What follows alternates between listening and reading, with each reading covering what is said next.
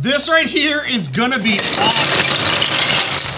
Yeah, I'm already regretting doing that. What you're seeing here on my table is the Omni modular display case, which is a fully 3D printable and customizable display case that you can print to show off all the different things that you're 3D printing around your house, or for like me here in my studio. And a few months ago, I showed off how you could 3D print your own configurable, customizable 3D printed tabletop that was launched via Kickstarter campaign that I ended up backing, and I still haven't bothered 3D printing the final versions of that. I really need to get around doing that. But this is a brand new Kickstarter campaign that is actually ending in the next, I think, 2 days when this video is posting. There's not a whole lot of time left for you to check this out and get in on the pricing that's available via the Kickstarter campaign and a lot of the different rewards that are already unlocked as part of this campaign, and it's already massive.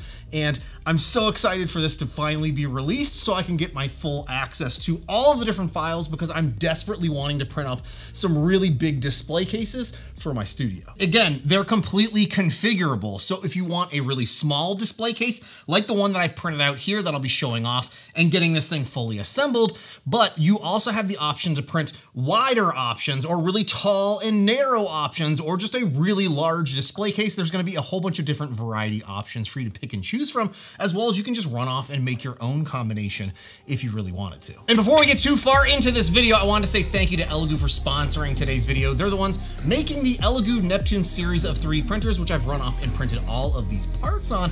The good news about these files is that they're pretty small, so you don't necessarily need a really large 3D printer to print any of the pieces on. However, if you have something like the Neptune 3 Plus or the Neptune 3 Max, you can print a whole lot of these parts at one time, especially if you upgrade those to a 0.6mm nozzle and use an even thicker layer height. You can print these in just a matter of hours, which is fantastic. Also, if you've been looking to get your hands on the ever elusive Neptune 3 Max or the Neptune 3 Plus, those are up again for pre-order purchasing over on Elegoo's website. And starting on June 1st, we're gonna be doing something really fun and special, so make sure to stay tuned for more information about that.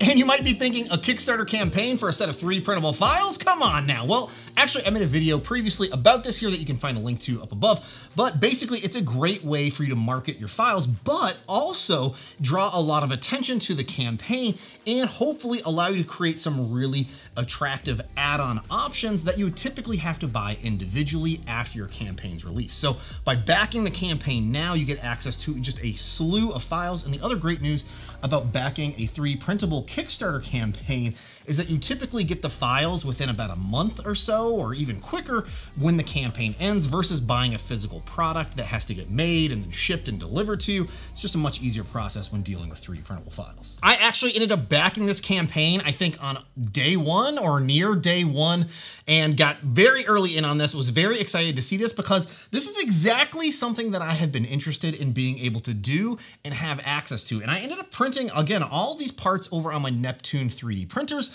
and I ended up using a 0.6mm nozzle, and I printed most of these, I think all of them, at 0.28mm layer height. Now, they did send me a basic set of instructions on how to actually go about assembling this. However, I do believe those instructions are gonna be updated, and they're actually working on a full-on assembly video that walks you through the process of printing and assembling all of these parts to create your display case. Now, typically when you're gonna be assembling these, there are openings here for bolts that you can use to mount the parts together. So it's added durability of the parts as you're snapping them together.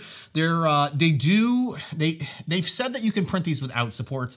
I ended up using some snug supports in Prusa Slicer, and I was able to easily remove those out of this. In some of the parts, I didn't end up using supports just to see how it worked, and it did end up working okay. I did have a little bit of stringing from the overhangs, but nothing really bad or negative that I couldn't easily clean up. And what I was basically trying to get to is, as part of the assembly process, you are gonna wanna use some bolts to assemble this. However, part of the core printing process here, and all of these parts are no longer in order as I had them out on my table previously. And there's a core set of files that you're gonna end up using to build out the depth of the modular display pieces. Now, these are individual pieces that I've run off and printed here that you're gonna stack in groups of 4 or 2 or however deep you need to actually stack these to create the depth of your modular display case. And what they've mentioned to me is that they've actually created a set of merged files, so you don't have to individually print a whole bunch of these at one time. You can just print one larger set of files, or they might even have some smaller subset options that you can work with depending on the configuration of the display case that you're looking to print. Again, this will just allow you to print more of these at one time without having to do all the assembly work that you might have to do with the individual parts. Now, what I'm going to be using just for this video and demonstration purposes, just to show off the display case and printing it, is going to be using some 3D glue to weld and glue these parts together. When I go about actually printing the final set of files that I'll receive as part of the campaign as well, I will definitely be using the proper way of using some bolts to attach these things so they're nice and secure.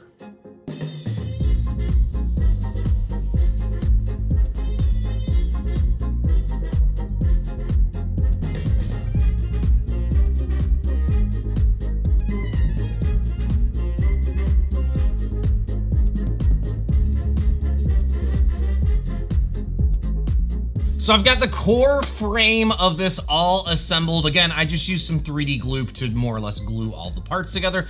Normally, you would not want to do that. You'd want to actually use the bolts and screws to actually make sure that these are nicely secured in place. This is just sort of a demonstration purposes here. But before I install the cover pieces, what we need to do is install the shelves that can be slotted directly into the openings inside of this display case. And once we've got those in a position that we like, we can then proceed with installing the rest of the frame.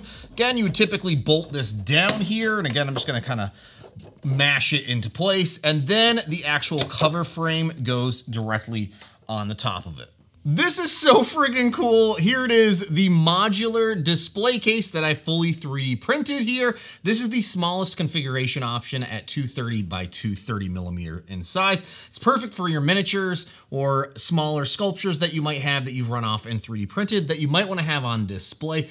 I'm personally going to be looking forward to printing some of the really large display options so I can print up and show off some of the larger statues or helmets or crazy things like that here in the studio.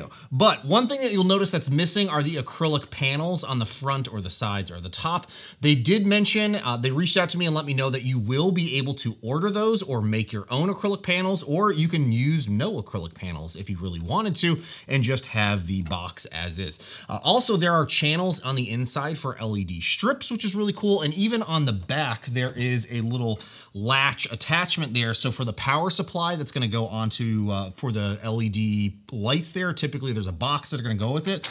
You can hold that in place on the back of the shelving unit. The other thing that I like about the file designs that they've made for these is that the front plate cover here is actually going to be magnetically attachable to the front of the display case. So there's a part that you can print off and attach magnets to it so that it'll more easily attach and stay in place on the frame here, so that if you wanted to take it off and adjust what you've got in the shelf, it's going to be magnetically held in place. So the other really cool thing about this campaign is that there are a ton, and I mean an absolute ton, of different tier reward unlocks that have already been unlocked because the campaign has already done so well. And those are all different add-on options for things that can go either inside of the display case, like stands for your miniatures or your prints or whatever it is that you want to put on there, or things that can go on the outside of the display case to sort of personalize it and make it your own. And they actually sent me 2 of those example files, which is a Dwarven set there, and then the other is a cyberpunk-ish type of display piece. So there are a whole bunch of different other file sets that you can print off, but I just went off and printed the corner pieces here. And what's really cool about them is that they just attach onto the existing thing. So you don't have to necessarily disassemble anything. They're just going to add on to your existing case. So they've got pegs on the bottom of them, and on the back of your display case are openings for those pegs to insert into. And here those are installed on the side panels here. And there are also pieces that go along the entire frame of the display case. So you're not gonna have gaps in there. It'll match the theme that you've decided to print out to accessorize your display cases. And as I mentioned, the campaign is ending in the next day or two. So if you're interested in these, you'll find links to that down below. By the way, I'm not being, they're not paying me to make this video or anything like that. I was just extremely excited about this. I reached out to them and they shared some of these files so that I could print them off and show them to you all. And again, this is not even the final set of files. They have made tweaks and adjustments to these since then. And one little thing that I relayed back to them that they've since modified all the files is the prints here will now come identified. We'll have like a little tag on them, so it'll be more easily identifiable for you when you're mass printing all of these to see what part is what when you're going through the installation process, because there are just a lot of different things that you can 3D print when it comes to assembling these. By the way, this took about a roll and a half of filament here of PLA that I ended up printing. This was just Elegoo's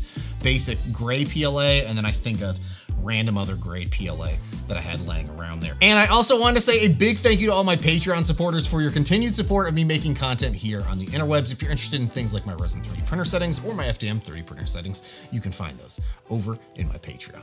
I just think this is a really cool and unique idea that I haven't seen before of a 3D printed display case for the different items that you're running off and printing almost daily. So now you have a way to get those on display and show them off to your friends and family.